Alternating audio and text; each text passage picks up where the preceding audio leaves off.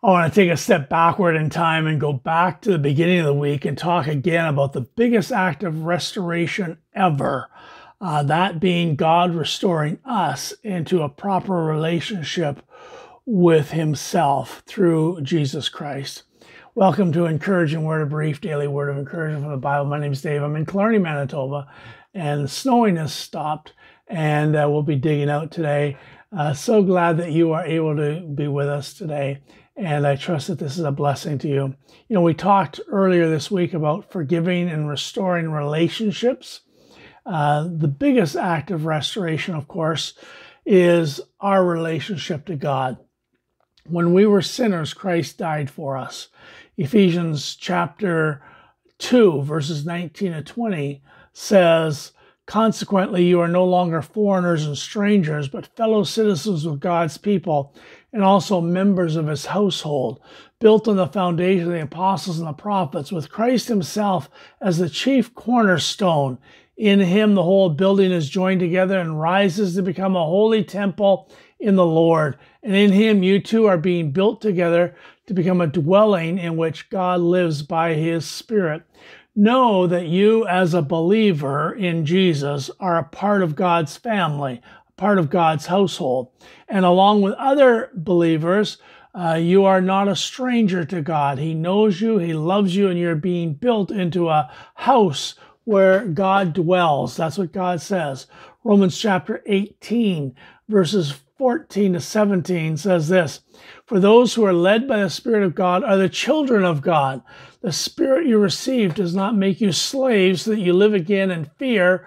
Rather, the Spirit you received brings about your adoption to sonship.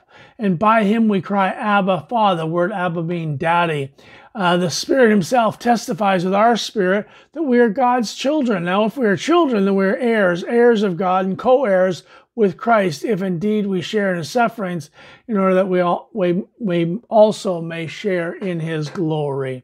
You know, we can come to God as His children, not because of our goodness, not because of how wonderful we are, but because of what Jesus has done for us. And He makes us family. He makes us heirs of God. He brings us right into the family of God. The Bible says that the Spirit itself testifies that we are God's children. Some followers of Jesus live way below their standing.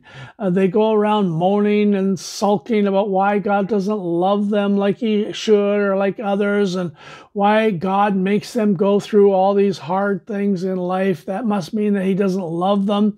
And they forget who they are. They forget the privileges that we have in Christ Jesus. They live like they hope that one day God will be pleased with them and that they can somehow earn God's favor. And they somehow forget you are a child of God. Live like it. Enjoy it. Know who your daddy is. You know, the Holy Spirit Himself testifies again that we are the children of God. If you don't know that inside, if there's not something inside you that's reminding you that you're a child of God, then there's something wrong. Maybe you never really surrendered to Christ, or maybe you were never taught properly. Maybe you were never taught all that Christ did for you, or maybe you've taken it for granted and you've forgotten it. I want to remind you, you're a child of God. The Bible testifies and the Spirit testifies that we are His children. And not just His children, we're heirs of God, co-heirs with Christ Jesus. We have such great privileges. That doesn't mean life's going to be easy. Jesus suffered. That didn't mean God didn't love Him. And you will go through hard times. That doesn't mean God doesn't love you. God does love you and God does care for you. God wants you to not only share in His sufferings, but also share in His glory with Christ. And we believe that. We honor that. And today you need to know that. You need to know that you're a beloved child of God. I want to encourage you today to seek out the Lord, to let Him remind you who you are. Let the Spirit testify inside you that you indeed are a child of God. Don't be discouraged. Don't listen to all these people that tell you that you're not good enough, you're not smart enough, you're not holy enough, you don't do the right things, you don't believe the right things. Just if you are a follower of Jesus Christ, you believe that Christ died and rose from the dead, the Bible says that you are a child of God, and the Holy Spirit will testify that inside you. You need to know that. You need to accept it. You need to live like that as a child of God. Let's pray together. Father, thank you so much for what Jesus did for us. Not only did he die for our sins, but he rose again that we might live. And God, you made us your children because we have put our faith in Jesus Christ, because we trust him. We are co-heirs with Christ, heirs of God, co-heirs with Christ. The Spirit itself testifies that we are your children. So, Father, I pray for every person here today who may be doubting, may be questioning who they are and their rights in the family of God. May they know today that they are your children, that you love them, you care for them, you invite them to come boldly to the throne of grace in prayer. So, Father, I pray for every person today that will do that, will come boldly to your throne of grace, not because they fear you, but because they know that you love them. So, Father, I pray for your people today, for your children, and I pray, God, that we may live like your children. In Jesus' name we pray.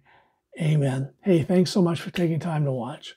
God willing, I'll be back on Monday with another encouraging word. You know, if you're in the Killarney area this week, we certainly invite you to join us. We meet 10:30 Sunday morning at 411 Finley Street. It's called New Life Assembly, and we'd love to see you, love to welcome you, love to have you part of our service.